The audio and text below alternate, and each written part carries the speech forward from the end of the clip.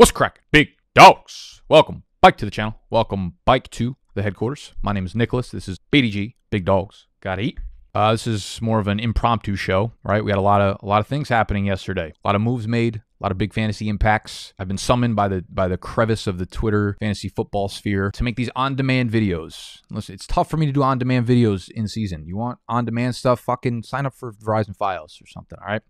Can't be doing it all the time. Come in a day later, which means we're a day smarter, we're a day wiser, a day of researching people's terrible takes on the situation, so we know how to attack it from every angle, all right? We're going to talk about Odell Beckham Jr. to the Rams. We're going to talk about Cam Newton to the Panthers. If you're new to the channel, make sure you sign up. We're talking about everything fantasy football for the remainder of the season, dynasty fantasy stuff in the offseason, a lot of lifestyle content as well. So we like to have a little fun here. I don't know why I said sign up. Just fucking, I've been doing this for 10 years, and why would I not say subscribe? Whatever. Subscribe to the damn channel. Before we start breaking it down, what we must do is tuck our shirts in,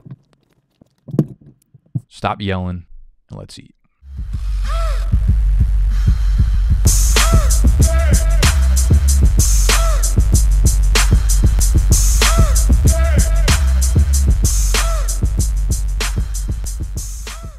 So we've got Cam going to the Panthers, 1 year, $10 million deal. We've got OBJ going to the Rams, chose them in free agency over Packers, over the Saints, over, whoever, Chiefs, all that nonsense. 1 year up to $4.25 million. Now that number is, we're going to start with Odell here and break down this whole situation. That number is the upper limit of what he can make. Most of that is incentive based around the team. All right, so if they make I believe it's either make the Super Bowl or win the Super Bowl, he ends up hitting probably the max of that deal. It's not, it's not statistical based, which is good for him because he can continue to be trash at the wide receiver position and still, he can catch the bag while he's not catching balls. So good for him and good for his agent to pull that off with 7 weeks left in the season. What I'll say, the overarching opinion for me on this is I'm really high on this move for OBJ as both a player and fantasy respective, all right? I think he could be pretty damn good for fantasy and pretty quickly. Let's break down every player involved, what it means. Matt Stafford, great for him, obviously, right? This is not a surprise here. Cooper Kupp. Now, Cooper Kupp probably lowers his weekly ceiling a little bit. They run 3 wide receiver sets like 85 to 90% of the time. It's the largest, it's the highest rate in the NFL by a pretty significant margin. I hear a lot of stats being thrown around like 4 wide receiver sets, only 3-4% of the time. It's like, yeah, no shit. They're not, Van Jefferson's out of the picture now, all right? You don't bring in OBJ at this point in the season to continue to play Van Jefferson in 4 wide. It's not happening, all right? Van Jefferson's, kiss him goodbye. They're going to run a lot of 3 wide receiver sets, which means as soon as Odell learns the playbook, he's going to be on the field for a significant portion of these snaps. The difference between Van Jefferson and OBJ is that Van Jefferson is not a high-volume player, right? He'll catch, on his good days, he'll catch like 3, 4, maybe 5 passes, where Cooper Kupp's catching 9, 10. OBJ is the type of player who can command and catch 6, 7, 8 balls in a given game, which is where the weekly ceiling for a guy like Cooper Kupp comes down. Cooper Kupp still clearly far and away the wide receiver 1 in fantasy football. Like, this doesn't really change where I rank him. He's not going to end up having the Calvin Johnson type season anymore, okay? And honestly, that kind of makes me feel better about life. Like, something about that made me feel fucking weird. The fact that Cooper Kupp was about to break Calvin Johnson's season records, like, because he's not going to be considered one of the all-time great wide receivers. So I feel like this was like the universe's way of shifting things into the way that they should be. All right, Cooper Kupp, still phenomenal fantasy option that you're not moving at any cost. But Odell Beckham probably brings the weekly ceiling down a little bit because Odell Beckham is where it's like Robert Woods, he had the one big week, but he's not really capable of taking over and becoming like the alpha in that offense at this moment. Where I think on any given week, OBJ could be that guy, which is going to hurt Cooper Kupp. All right, but still wide receiver 1 in fantasy, no questions asked. Robert Woods definitely hurts him, all right? Woods has been kind of surviving on just being part of this great offense with a ton of scoring opportunities. He has topped 70 receiving yards, gone over 70 receiving yards just twice this year. Now, the way I'm looking at it is like, I got a lot of pushback on this take on Twitter. Robert Woods, he's not going to fall off the face of the earth, right? He's a very good wide receiver. I think this could be similar to the Cincinnati Bengals situation where we have 3 awesome wide receivers. Like, we've seen Tyler Boyd and we've seen Robert Woods. Both of them, honestly, they already have a resume that tells you they're great wide receivers, right? We've seen them operate as the ones in their respective offenses before, but only where, like, you don't want those guys being your ones in the offense, right? And both teams clearly told us that by the signings and everything that they've done. They can do it if they're forced into it, but no team wants to do that, right? But they're capable of doing it.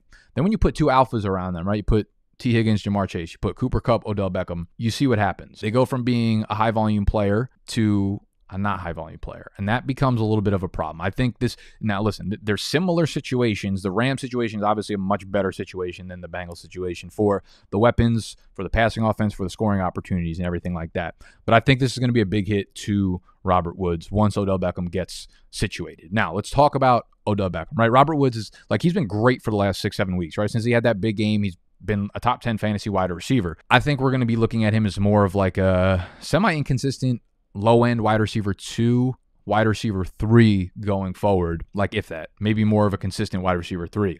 Look at Odell Beckham Jr. A lot of people are going to say, like, Odell Beckham's washed, right? I got a lot of pushback because I compared the two strong receivers in Cincinnati to the LA Rams, where it's Odell and Cooper Kupp as the T. Higgins, Jamar Chase, and Robert Woods to Tyler Boyd. A lot of people were like, nah, OBJ is the Tyler Boyd.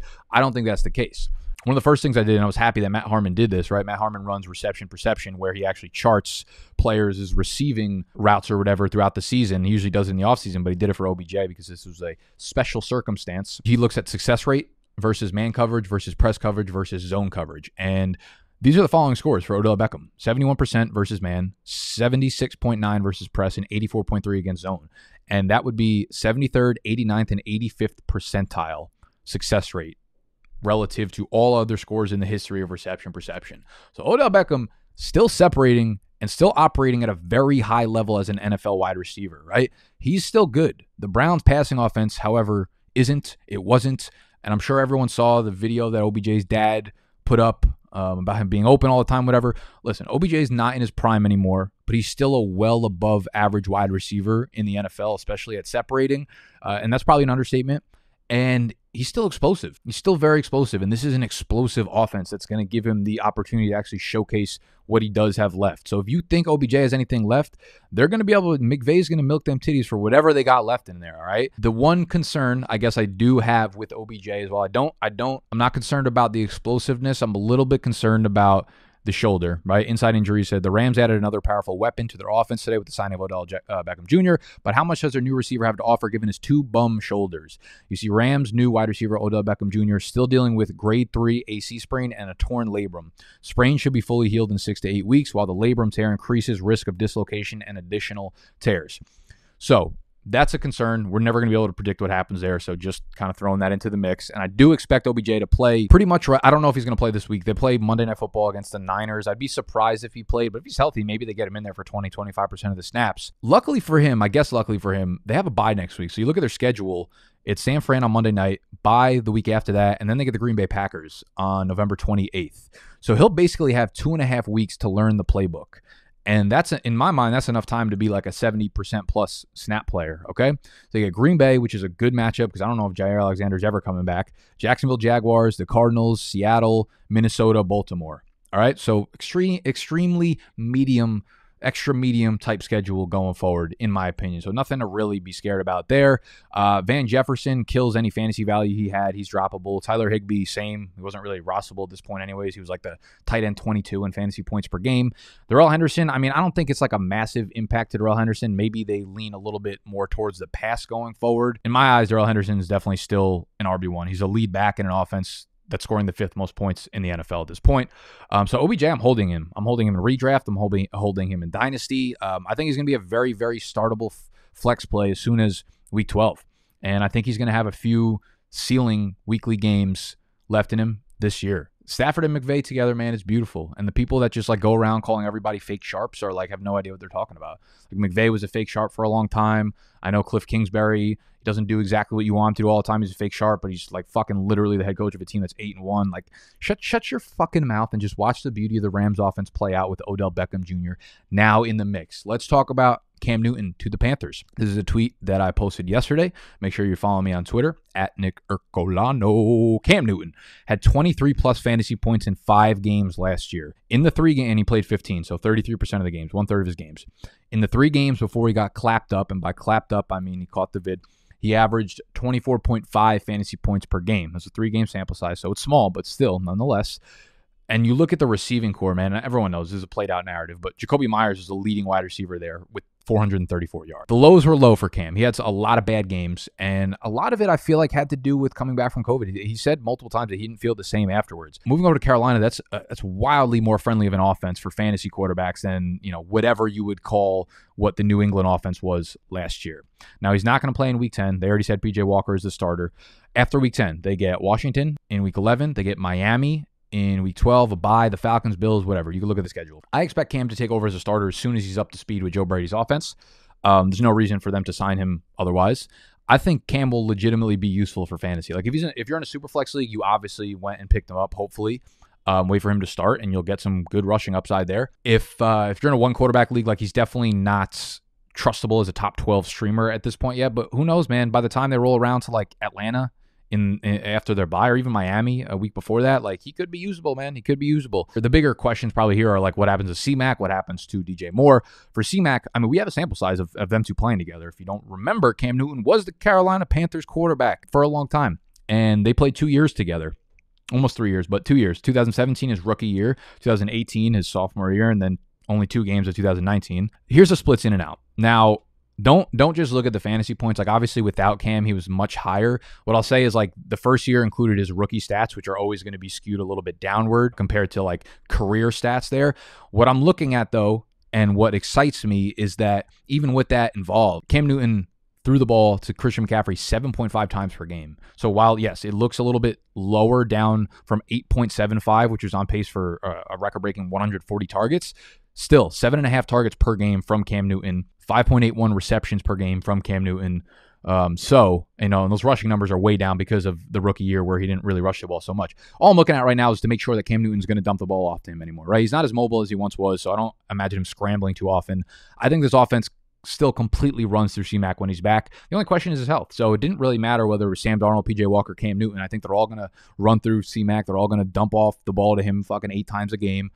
So as long as C-Mac's healthy, this move doesn't really affect Christian McCaffrey for me. It can't get any worse than what Sam Darnold was doing, right? And speaking on that, like DJ Moore, right? Can't get any worse for him than what Sam Darnold was doing. He was off to such a hot start, and then Sam Darnold basically turned his ass into a ghost, right? You look at the splits. 18.8 half PPR points per game, down 10.5 from that. 22.7 PPR points per game, down to 10.7 over the last 6 weeks. The left side of that in split is weeks 1 to 4. Now, what I'll say with Moore is, like, if prior to this trade, if it was Sam Darnold under center, like, how excited would I be about DJ Moore going forward rest of the season? It would be like a 5.5 out of 10 maybe. This might move it up to like a 6 out of 10. It's like incremental. Definitely not huge, but, like, again, it can't get any worse than what Sam Darnold was doing there in Carolina. I would say, like, even if I'm excited for Cam Newton in fantasy, it's going to be hard to be excited about Moore. But last year, like, Cam force-fed Jacoby Myers in targets, right? He had a dominator rating of like 30%, which was top 8 in the NFL without scoring any touchdowns, which is super impressive. So we could see something similar, man. But again, I just imagine the offense completely still running through Christian McCaffrey and Cam Newton, maybe like an RPO type kind of thing going on there. Christian McCaffrey, fine. Cam Newton, kind of excited about it. Just as a player and maybe a little bit of fantasy because I play in all super flex leagues. DJ Moore doesn't really change much for me, and definitely has nothing. I don't give a fuck about Robby Anderson at all. That's all I got for y'all today. So again, make sure you subscribe to the channel if you are new. We'll be dropping videos like this every single day. Make sure you go watch today's Fade the Public episode, which dropped at like 8 a.m. We tried guessing OBJ's landing spot. Didn't turn out pretty. But yeah, subscribe. Make sure you turn notifications on so you know when our videos go out, and hit the thumbs up if you enjoy the video. I love y'all. I'm out. Enjoy your Friday nights. Don't get too trashed, but enjoy some margaritas for your boy. Love you.